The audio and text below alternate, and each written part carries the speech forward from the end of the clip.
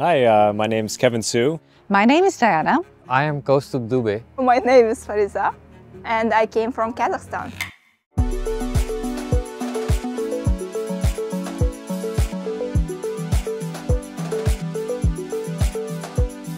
So basically, this today is our first in-person block.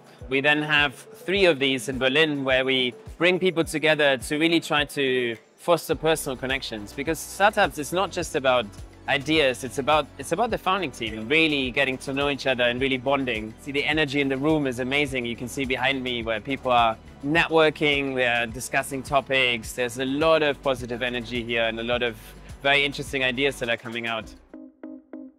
One of the unique things that we're doing at Carbon13 is we're not expecting our founders to outsource this knowledge. We are very much training all of our founders so they have access to the latest tools and techniques so that they can assess their carbon mitigation potential, understand how to communicate it, and of course be transparent in how they're measuring it.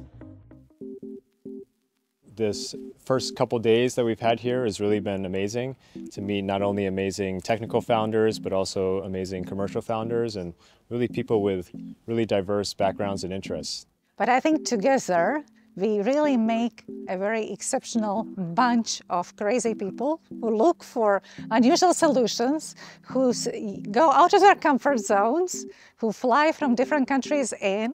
It makes you click with different people and it helps you understand what their goals are and then kind of define what your goals are. I like the energy there, you know. The vibe is so vibrant and people are so excited. What I like the most is that they do care.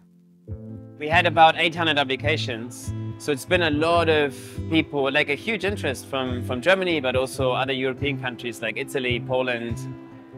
We actually have now here today about people from our 22 different nationalities, born in 22 different countries. So it's a super diverse group. But yeah, from these 800 applications, we then interviewed, or I personally interviewed 400. So I really think we have one of our strongest cohorts so far.